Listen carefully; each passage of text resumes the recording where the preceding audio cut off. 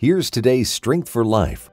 You've probably heard, "Judge not that ye be not judged," but consider with me what that really means. That phrase is not a command against making judgments, but in contrast, Matthew 7, 1 through 6 is a command to judge properly.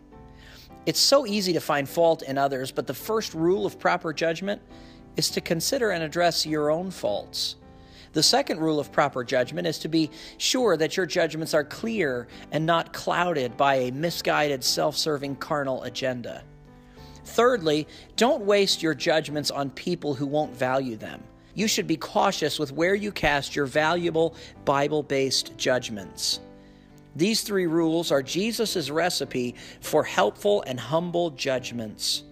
That was James C. Johnson. He serves as the pastor of Pine Forest Estates Baptist Church in Pensacola, Florida. For more Strength for Life, please visit our website, Strengthforlife.church.